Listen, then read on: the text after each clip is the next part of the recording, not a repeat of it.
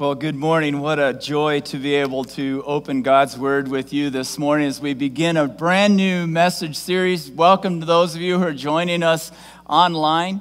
As I was writing this series pre-COVID-19, I was really focused on a different kind of a theme. And so then during that COVID thing, I said, you know what? We're going to be coming back together as the body of Christ. And Peter speaks to this about the need to have connection with people. God himself is representative in the Godhead of the Trinity and designed in community. And he encourages us that you are not designed to live life alone. Instead, you are designed to live life in community, in connection with other people. There's, in some ways, a natural desire within us that we connect with people. And sometimes we find ourselves in our lives isolated, and we tend to feel a bit of that aloneness. And so maybe in this time of COVID-19, you felt that. You felt like, wow, it's great to be able to be around people again. Maybe others of you are like, well, it's great, but keep your distance, right? I still have some boundaries that I want to have out there in my life. But we're going to jump on our core values as a church. A number of years ago, we said, listen, there are all kinds of things that we can be involved in as a church, but what are the core pieces that are unique to the people that are gathered in this space? Now, over the years, that has changed some. We've seen some people move on to other ministry opportunities. We've seen people relocate. We've found that some people said, well, you know, that's not really fitting for me now. I'm going to go join this other church. That's why we keep a large kingdom mindset here at New Life. We want to be about the kingdom of God and where God is breaking through in the lives of people and even within our community. And we want to partner with that. We want to be excited about what's happening in these other churches and not just New Life Community Church.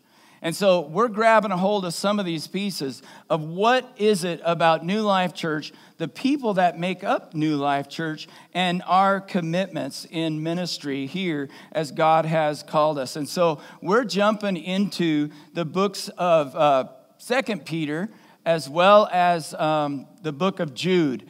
And so proclaim person up back. Apparently we didn't check this for me today, and there we go. So be attentive. I might need your help here a little bit. But we're going to pick up out of 2 Peter. Now, last year, the same time, we did 1 Peter. Now, some of you know who Peter was. He was one of Jesus's disciples. He walked along with Jesus. He witnessed the miracles that Jesus did. And he was very rambunctious. He was very energetic. He was one of these guys who just wanted to conquer everything and do it all for Jesus. And let's go, you know. You are the Christ, the Son of the living God. Let's go. You know those kind of people? I love those kind of people. Let's advance the kingdom. But sometimes we get a little bit ahead of ourselves, or we can easily get a little bit ahead of God. And so we need to have others around us like Jude. Who's Jude? Well, he's one of the disciples. He's a half-brother of Jesus. You don't know much about Jude. He was kind of in the background. You know those kind of people? They're in the background, but they are very effective. And when they speak, you best listen. And so Jude does that. In fact, here's how Jude starts out his book. He says, Jude, a servant of Jesus Christ and a brother of James, we believe that's James, the brother of Jesus, to those who have been called, who are loved by God the Father and kept by Jesus Christ, mercy, peace, and love be yours in abundance. Okay, very standard greeting of the writers of the New Testament. And we see that in 2 Peter, we're going to see a very similarity. So that's why I'm bridging these two books of the Bible together, because they have so many similarities. But here's what's interesting about Jude, because he goes on and he says this, dear friends, although I was very eager to write about to you the salvation we share, okay, so he's ready to write that, but then he changes direction. Watch this. I felt compelled to write and urge you to contend for the faith that the Lord has once for all entrusted to us, his people. In other words, get ready. I've got some things I want you to be concerned about. And they can come across as negative. He wants to talk about our joy and our salvation and all the pieces of that. But what I instead am compelled to write to you is not going to be so great and encouraging and uplifting, okay? Get ready. And Peter does the same thing. And what's interesting to me, because it really fits for us today, is those last line there when he says, the Lord has once for all entrusted to us his people the opportunity, the need to contend for the faith. Luke Hoopman, 94 years old, right here, memory of him entrusts to us. He sat over here so faithfully. He prayed for you, the church. He championed this ministry again and again. Pastor, how's the church doing? He would often ask me in my visits because it was in his heart. It was in his life. He wanted it to advance. He wanted people to come to faith, and he's now gone. And so and that's been a burden for me to consider, that it's now been entrusted to us. And to us, even in our own children and those generations. So today, we're going to grab a hold of this idea of worship. And so, sorry, I think it worked, but now it's not again. So I'm going to give up this resource if you'll just hang in there with me.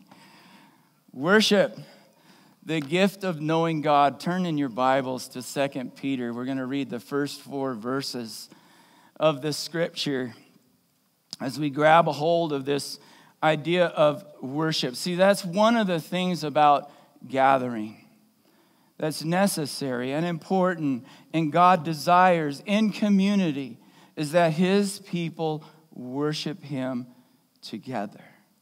See, our culture is so individualized. Right now, as I read this scripture, you're going to think about yourself. But I'm challenging you instead to think about the church. Because that's what Peter's writing to. It's filled with individuals, but he's speaking to more than just individuals. He's saying as a community of faith. Because see, this goes clear back to Israel, clear back to God calling Abraham, I am your God and you are my people, right? God is always speaking into community. But in our individualistic mindset and our culture today, I think we miss it a lot. So here at New Life, we like to stand when God's word is being read as showing its authority in our lives. So I invite you to do that if you're able and willing to do that. We're only reading 4 verses today. And he begins with, Simon Peter, a servant and apostle of Jesus Christ, to those who through the righteousness of our God and Savior Jesus Christ have received a faith as precious as ours. Grace and peace be yours in abundance through the knowledge of God and of Jesus our Lord. His divine power has given us everything we need for life and godliness through our knowledge of him who called us by his own glory and goodness. Through these he has given us his very great and precious promises, so that through them you may participate in the divine nature and escape the corruption in the world caused by evil desires. This is the word of the Lord. Go ahead and have a seat. As we look at this text, I read a lot of John Piper, pastor and Reformed theologian, and I just love how he articulates some things, and so I'm going to be quoting him a couple of times. But the first thing I think he wants us, and God's word and Simon Peter wants us to capture, is the preciousness of our faith. Don't take it for granted. It is very unique in our culture today. It is very special that you recognize God has spoken to you. And it may sound like a phone call. Thank you, Monty, for that demonstration, right? I mean, God calls us, but so many people will ignore the call, right? Some people say, wow, you're really good at dealing with interruptions. I try to always make an example of it because When that phone rang, you should have seen everybody's heads. So I knew I lost you. And I thought I was making a pretty significant point. Because, see, there's distractions all around you. And as a Christ follower, your goal, and Peter's reminder, is to distractions, block them out. And listen for the voice of God and what he is saying to you and what he is challenging you to. And that's what we're going to hear now. And that's on you, right? That's on you. If God is speaking, but you're not hearing, some of it can be because you're not listening. Or you're not putting yourself in a place to listen. Or maybe you don't like what he's saying. Right? It's like, I don't hear him. Right? But as we grab a hold of this preciousness of faith, Peter says those very words, received a faith as precious as ours. Don't take it for granted in the opportunity that you have been given. I like how Peter introduces himself. He says, a servant and an apostle of Jesus Christ. Now, apostle, that's that role of authority. That's that role of power. That's the role that speaks on behalf of God. Do you know people who introduce themselves by their role of authority? Right? You need to listen to me because... But Peter doesn't do that. He could, but instead he says, a servant. In other words, I'm not the authority, Jesus is. And I'm following him, and I'm serving him. Even though he has made me an apostle, I come to you not under that authority, but I come to you under the authority of Jesus Christ. Listen to what I'm saying to you. Listen to the words that God is saying. He humbles himself in front of these people. And he points to the righteousness of our God and Savior, Jesus Christ, have received a faith as precious as ours. Through the righteousness of God, not your own. Not your own merit, not your own efforts, not your own desire, not your own self-righteousness, but instead the righteousness of Jesus Christ. Because, see, you're going to fail. You're going to make mistakes. You're battling that life of internal desire and passions. But Jesus, he overcame all that. He stood as a life of righteousness and offered up himself for our sake and gives to us that righteousness, that right standing with God. And this is what Peter says to us. Grace and peace be yours in abundance through the knowledge of God and Jesus our Lord. Now, he's about to go into some negative stuff. He's about to go into some issues of dealing with false teachers, those that are proclaiming to be of God but speaking falsely. And going into the churches and causing disruption, going into different areas and telling the people they shouldn't be living. We're going to dive into more of what that is and even how it shows up in our culture today, because believe me, there are false teachers today, just as there were in that day, that twist the gospel, that try to rearrange it. And so Peter's whole purpose here is that grace and peace be yours in abundance. Not just yeah, I know. My fellow brother pastor over here. Yeah, I know. Let's get back to work, you know. And it's like, yeah, I've got that assurance. Peter is saying, I don't want you just to have your ticket to heaven. I don't want you just to know that you're escaping the flames of hell. I want you to live and breathe and ooze out God's grace and God's peace in your life to others as it's been given to you. And then he says, how do you know about this? By knowing God. That's what's going to bring peace in your life, is knowing God. Piper says this, next quote. Piper says this, through his righteousness revealed in Jesus Christ, God gives his people a faith that brings grace and peace to life. Now, these next two verses, Peter builds on this connection between God, knowing him, and the power of grace. And so the next blank to fill in is the power. His divine power gives us everything we need. Look, for what? For life and godliness. See, that power comes from God. For life, this is the goal. This is the direction of that power in your life, is that you may exude life and that you may also continue to grow in your relationship with God, where you look more like Jesus every day. Do you look more like Jesus today than you did last year? I would hope so. As you're pressing in and the things of God are more important to you today than they were last year? Or how about last week? Well, that's asking a little much, right? But God desires that you conform to the likeness of his Son, Jesus, who did what? Put the needs of others ahead of himself. He loved God and he loved people. And our world is desperate for love. Not the twisted, goofy, weird love that the world thinks is love, but instead a love that's divine, a love that comes from outside of ourselves. They're looking for it. They're hungry for it. But where does this source come from in our own life? But from his divine power, not yours. You don't try to be better. I got to do that right. No, let God be at work in your life. I need to give more space for God to be at work in me, so that that source of divine power shows itself in my life. Now, it doesn't mean you're passive.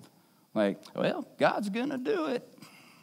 Just doing my life. God's going to do it. You have to put yourself in the position for God to do it. Sometimes that requires you to say no. It requires you to say no. That's on you. What you say yes to and what you say no to, that's on you. That's your part of the engagement. And you say yes to the things of God, and watch out. Here he comes and what he's going to do. See, Christian faith isn't just doctrines to believe. It's not just about what you know or what you want to declare or a certain theological position that you want to take. Peter is saying it's more than knowing, it's doing, it's experiencing. And he's saying it's a resurrection power that's at work in you that enables you and gives you to be conformed more like Christ so that you can love others as Jesus did, instead of wanting all my needs met, instead of easily following the natural way of things and wanting just my stuff. So how's that power experienced in our lives? Well, the next slide says that through our knowledge of him who called us by his own glory and goodness. Peter is saying it's all about grace. That's a great definition of grace right there. Our knowledge of him who calls us by his own glory and goodness. That's acknowledgement of God's grace at work in our lives. Piper has a long quote. I don't have it up here for you. But he says this: if we could but see the glory and excellence of God and know that our Creator has approached us and said, "You there, come. I'm going to show you my glory and give you an eternal life to enjoy it." Piper says it would mean power. The power of hope and the power of godliness. And you know this from experience when you see the glory and excellence of God most clearly and know he has set his affections on you. Then it is when you have power to live as you ought. There are two things Peter wants us to know: how to be liberated from the power of sin and how to be united to God's likeness. Let's go to the next one. We see the promises. He says there are these very great and precious promises that we have. And the first one is about protection, that we will be delivered from the corruption of this world. See that? Verse 4, and escape the corruption of this world. That means you have choices in life. You can follow the paths of the world, like our whole series last month talked about with Proverbs, or follow the ways of God. He empowers you to do that. And then the second thing is the participation. We share in that divine nature. Now, if we want to get theologically deep, we can really go deep here, but I'm not choosing to go that way because there are certain attributes of God that you cannot become. You cannot become everywhere, every place throughout time. That you can't do that. But there are other characteristics of God that he would have you adapt to. And this is what it means by this participation in the divine nature, something outside of yourself.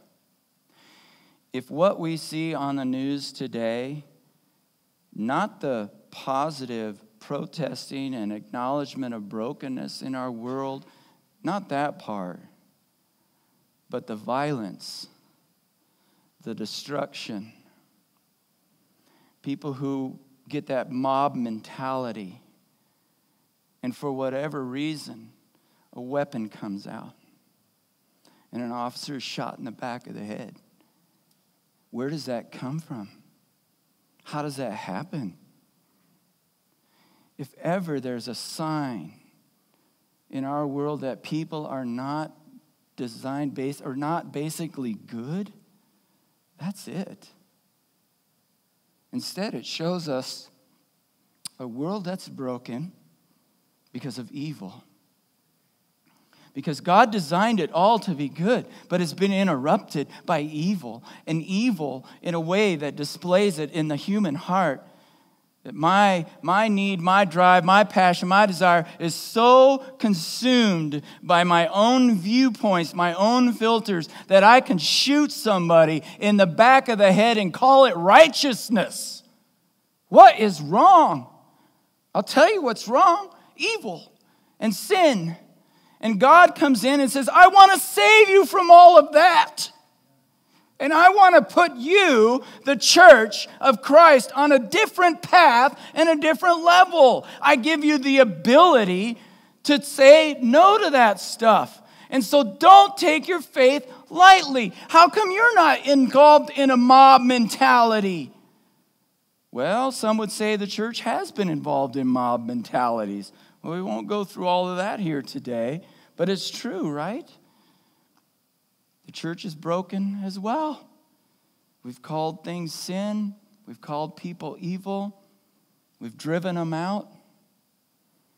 When Christ would open his arms and love them to say no to the sin in their life and yes to the life and godliness that he has, that he empowers through the Holy Spirit and his divine power. That's who we are. People to champion that. That's the heritage we have. That's what we're called to be and to do. Those are the promises that we have. See, God is looking for worshipers. He's looking for worshipers whose lives reflect worship 24/7. Not just Sunday mornings at 9:30, but every day.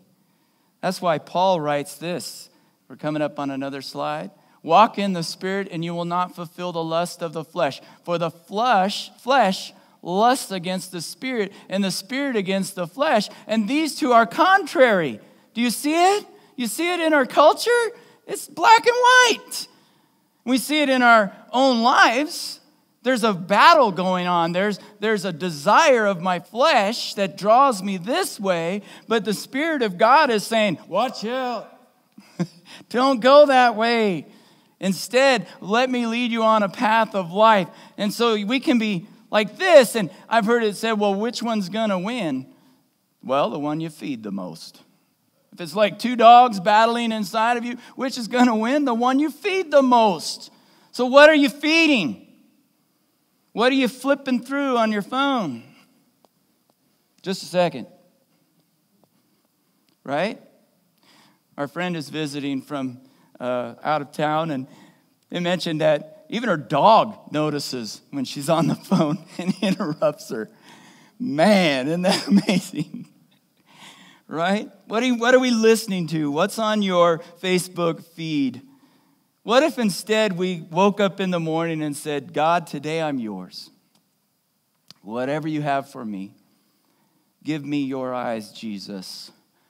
So just like you saw people when you walked around and God spoke in your spirit, that one. Go talk to that one.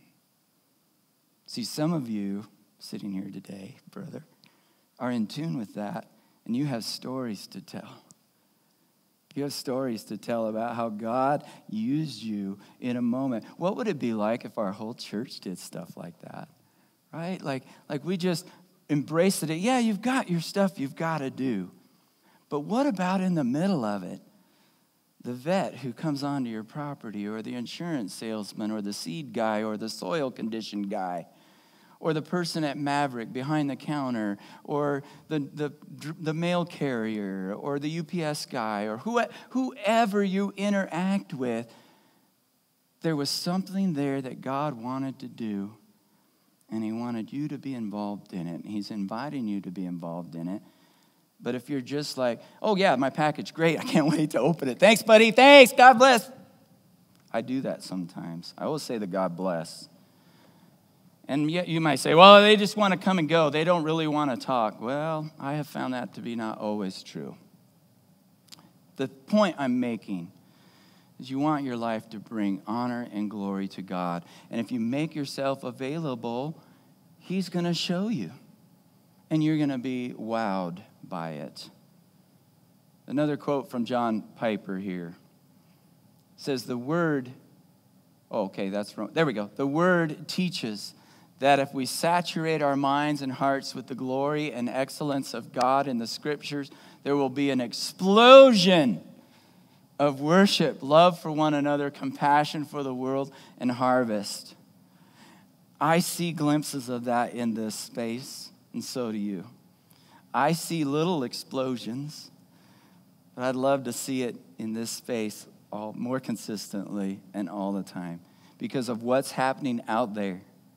That you come in here, because see, these folks up here are not the presentation. They're not necessarily all that God is looking at. You're the choir, and God is looking at you, singing to one. And so they are empowered and encouraging us. They're all fired up. When we walk in the doors, they're already passionate and ready to go. But we're not quite there. We're still scurrying, trying to get our stuff. Got to get our coffee. Get in here, right? But then once we're here, we can engage. Or joining online, we engage because of what also we've experienced throughout the week where we've seen God at work. And so I'm ready to come in, and those words on the screen are not just recitation of mindless nothingness. You engage in it. You make it a point to watch those words and sing them with your heart. That's what our priority is. That's what our core value is. Here is heartfelt worship, not mindlessness conformity. What kind of core value would that be, Todd? We promote mindless conformity. No. Instead, your own individual heart in corporate worship together as we praise him. See, biblical worship's not just time here when we read or talk about God, but instead out there as well. Our words and our actions must be directed to him. Worship honors God. It's directed toward God, and it requires involvement on our part of the as the worshiper. And all of that is only available through Jesus Christ. Let's pray.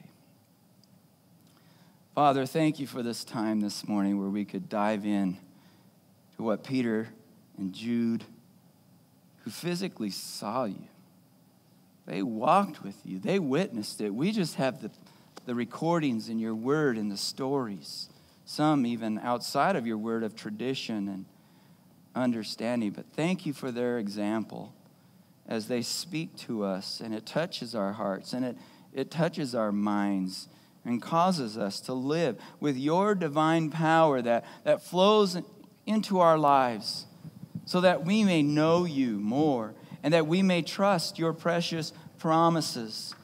They're great. And this power flowing through these promises, that's what produces lives of godliness. And we know that all of life is marching toward this great crescendo where that great word of you, the Father will tell God the Son, go and gather the church as we gather together to your glory and honor. But may we today grow in the grace and knowledge of the Lord and Savior, Jesus Christ. Amen. Thank you for being here today. Thank you for joining us online. And I just want to affirm to you to keep coming back as God's ways work. For those of you who live in this area and you've not been part of a fellowship or you've been a long time, I invite you to come check us out. You will be graciously welcomed in this space while practicing safe social distancing. We want to be concerned about that, and so I'm grateful for our team here. But I invite you now to stand for God's blessing. Usually I end with a passage of Scripture and encourage you that as you walk out these doors, you're entering the mission field. But today our worship team is going to lead us in that. And a song called The Blessing. And I invite you to sing along with it. Because God calls us into community. It's not just about the pastor and the pastor's role up front saying, bless you. It's about us together blessing one another as well. So when we sing that blessing, don't just listen to them. As great as a job they're doing, I'm so thankful for you guys. Blessing you. But engage and sing along as we bless each other. Amen? Amen. Amen.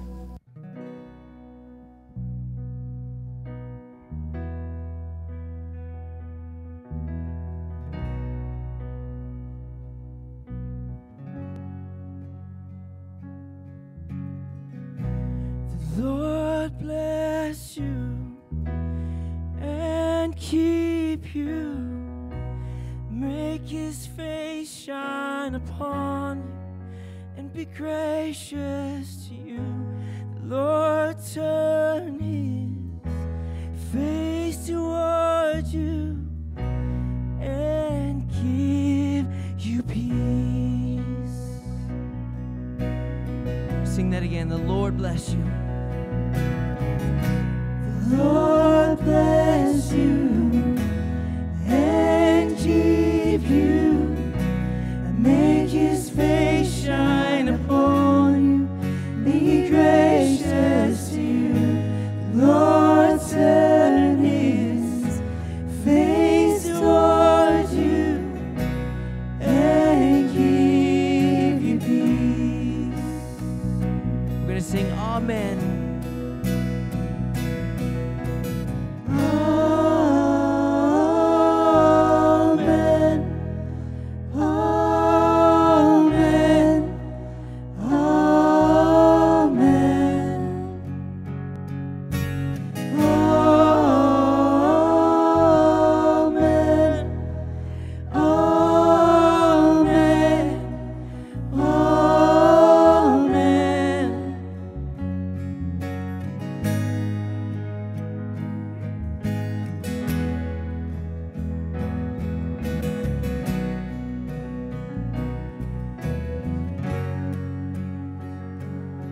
May his favor be upon you and 1,000 generations, and your family and your children and their children and their children. May his favor be upon you and 1,000 generations, and your family and your children and their children and their children. May his presence go before you and behind you and beside you, all around you and within you.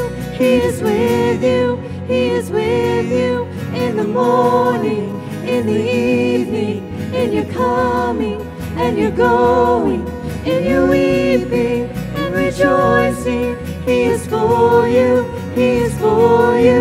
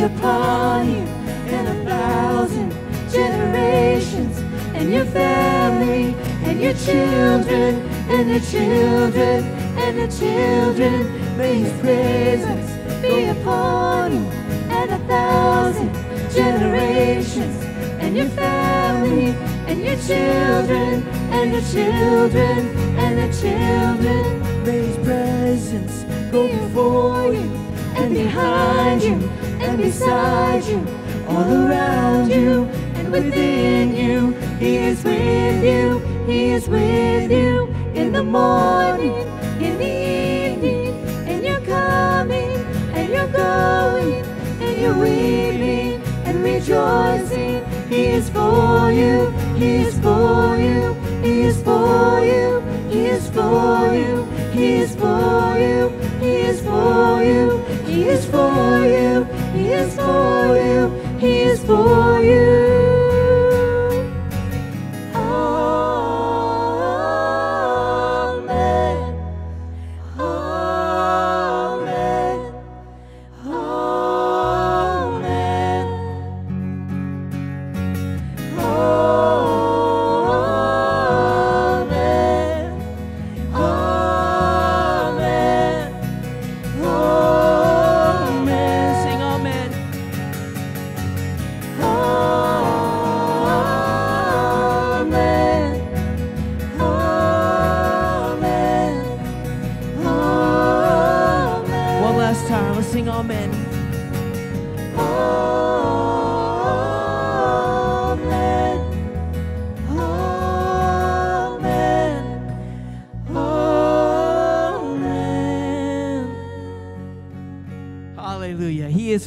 Amen.